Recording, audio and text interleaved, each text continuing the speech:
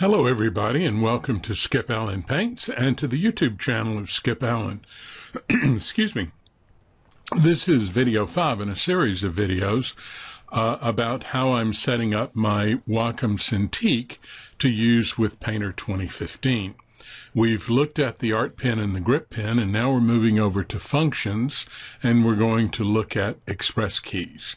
We'll also look at touch ring, display toggle, and radial menu in other videos. But let's start with express keys. Now, before we talk about the express keys in general, let's talk about, remind ourselves of what I'm trying to do here. What I want to do is to minimize the distractions in Painter, any of the stuff that I might have open, like this particular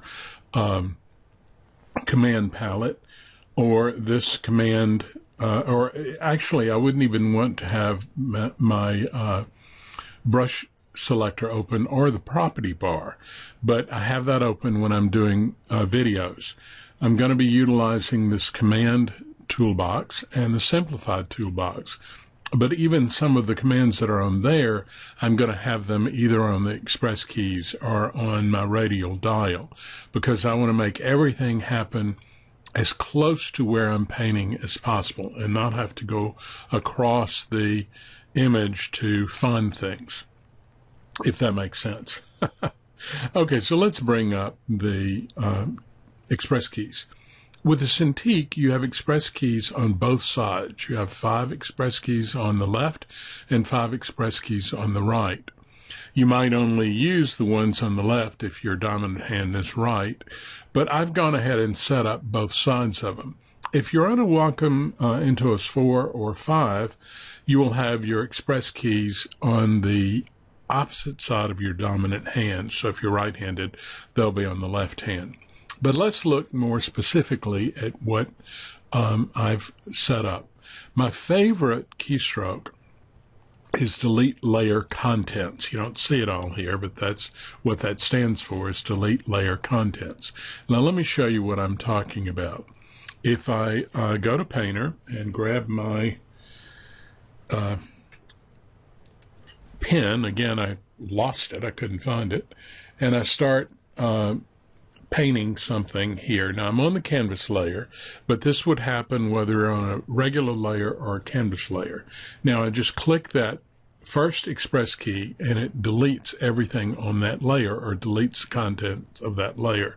And that's real important for me. Even if I have a new layer, if we add a layer and I paint on that layer, I can still use delete contents of layer and it deletes it. So that's one of my favorite keystrokes. And how do I do that? Well, the way it happens is you go Control A or Command A for the Mac, and that gives you marching ants around the outside edge. And then if you're on a Mac, you hit the delete key. If you're on a PC, you hit the backspace key. So Control A plus the backspace key. And the way I added that on the property, as I went to keystroke, and I actually did Control A, holding the Control key down and then clicking A.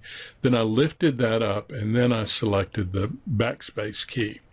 And then I named it Delete Layer Contents and say OK. So that's what that one's about and why I like it a bunch. The next one in the list is Color Panel. And why would I want Color Panel? I mean, after all, I have my temporal color palette that I can pop up by using the simplified toolbox. And I can use that from time to time. There's some disadvantages, though. It's going to pop up wherever my cursor is, so that's a good thing. But it's not going to show me whether I'm in main or additional color. It just shows me what is the active color. Okay, it doesn't tell me whether I'm main or additional. And I really miss that because a lot of brushes that I work with use color expression. For instance, the brush I'm working with right now uses color expression. I'm getting blue with a light pressure, and as I increase my pressure, I start getting that burgundy color that we saw on the on the temporal color palette. But what I have is I set up the ability to bring up my color panel. Okay, now once I bring the color panel up, and if I place it over here and I close it, when I bring it up again, it's going to always pop up in that same area. So I'm still now close to my cursor. I can see the additional color or the main color, which is what I want to see. I can tell from the black line which one is active. But look at what else opened up when I opened up the color panel. I have the mixer panel, the color set library panel, and the navigator. Now, this is important for Painter because this will lessen the number of keys that you might need to open something up. For instance, this item, this thing, is called a palette. Each one of the items inside, the navigator, the color, mixer, color set library, are all referred to as panels. But you can nest panels inside of a palette. Once you've nested it and closed Painter, then Painter remembers that you want these to be nested. So now, anytime I open up the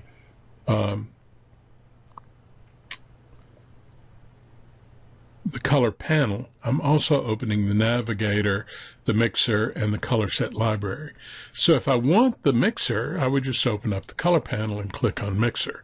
If I want the color set, I would click on color set, just like that. So it makes it real simple to open multiple things. I could, if I wanted to, use the other control keys for the color panels. Let's go up to Window, and we go to Color Panels, and we'll see that the color panel is Control+1, the mixer is Control+2, and the color sets is Control+3. Of course, with a Mac, it would be Command.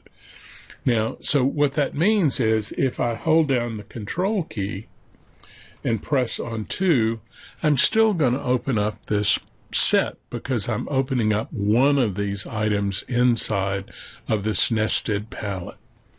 So, but I only need one now, so I only need to use my Express key, which is set for the color panel. Now let's take a look.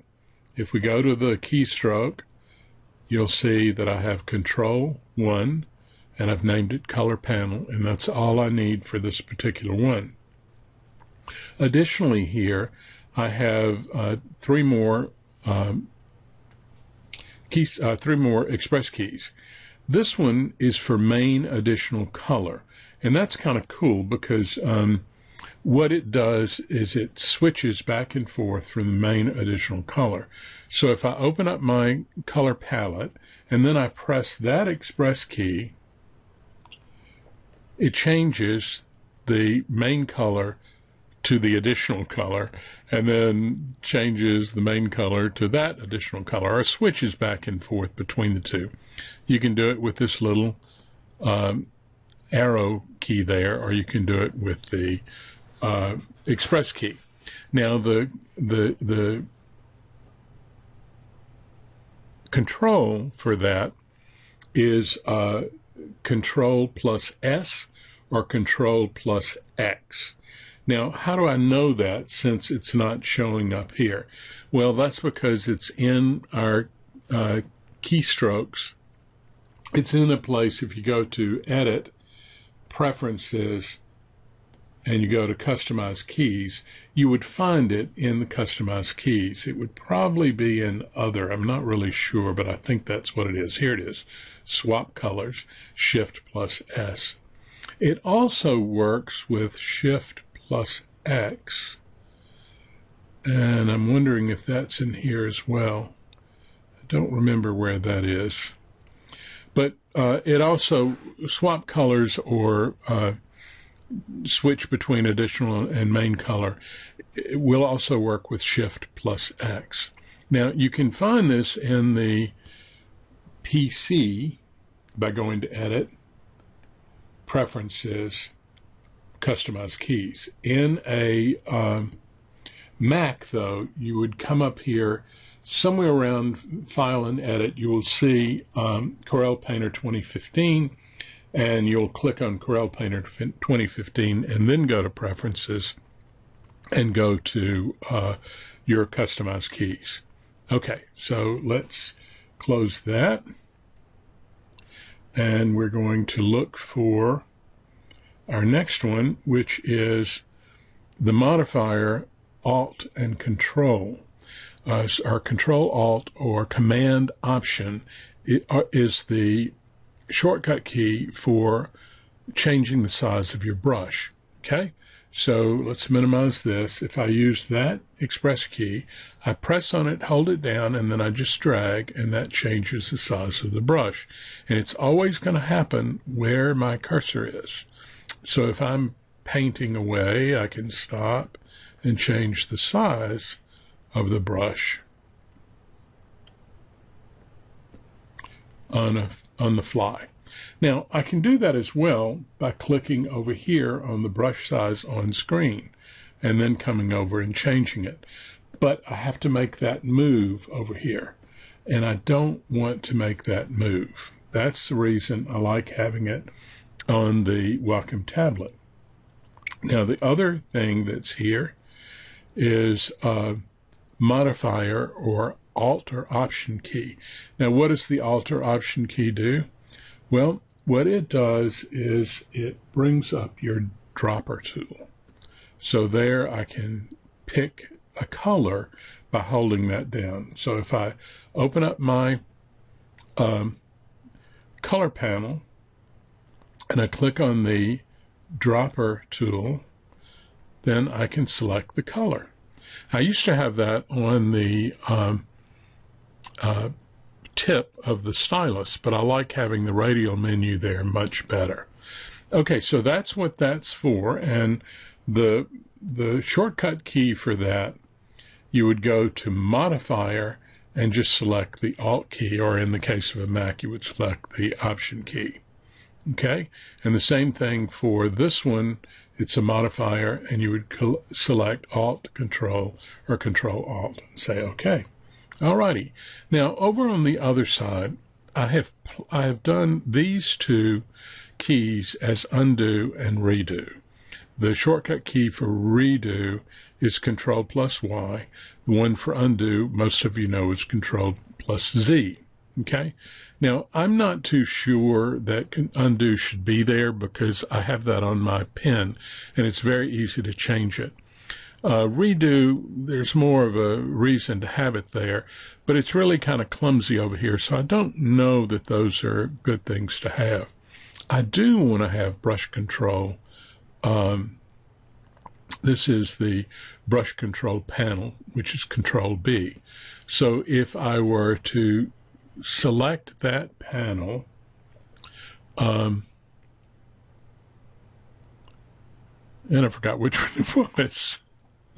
Uh-oh, that's not it. I think that's it. There we go. Okay, if I select the right express key, then what I get is my control panel up. Now, this is the total brush control panel. It's different from the advanced brush control panel, which I can do from the property bar, or I can do it from this advanced brush controls that I have placed on this custom palette, or I even have it on my radial menu right here, advanced brush controls. So I have many places to do it, but the reason I have it on all of those places is, number one, I'm probably not going to have the property bar open when I'm painting most of the time. I may not have this set of commands open, but I'll always have my radial dial menu available for me. Now let's look again. We also have Show Desktop and Display Toggle. Now, I'm not going to talk about Display Toggle until we get to Display Toggle, but Show Desktop, what that does is it closes or minimizes Painter and shows my desktop with one quick motion. And I like that. I could also do it on my taskbar, but I like being able to go to the desktop quickly. Now, how did that get done? What is the shortcut key for that? Well, there isn't a shortcut key. Wacom provides several different types of commands that you can use, and one of them is show desktop, and that's why I have it on there. Okay, so that tells you a little bit about the functions of the express keys, why I have them on there, and the overall idea is to make my workflow faster and keep my workspace very clean. All right, I'll be back with Touch Ring next. Talk to you later. Bye-bye.